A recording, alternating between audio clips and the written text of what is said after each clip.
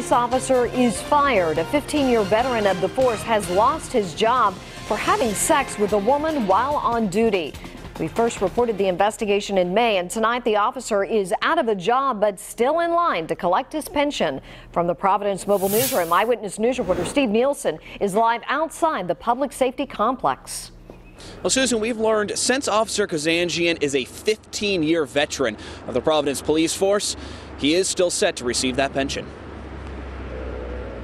At a news conference Thursday, Public Safety Commissioner Stephen Perry was blunt. His behavior was so both outrageous and despicable that we moved for termination. A committee voted to terminate Providence police officer Kazandjian after he's accused of having sex on the job last May. Officials say he showed up at a scene in Providence of a 19-year-old woman and her boyfriend fighting.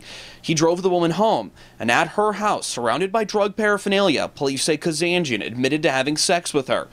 She went to the hospital saying it was an assault, but a grand jury declined to charge him. But the behavior of that officer on that day will not be tolerated. He's been on paid suspension the last 8 months, making around $50,000 a year. And we've learned he's set to receive a pension. We're going to block any attempts for any benefits such as pensions and anything of that sort. Perry will try to make his case based on an honorable service ordinance where officers can be stripped of their pensions if they don't act honorably.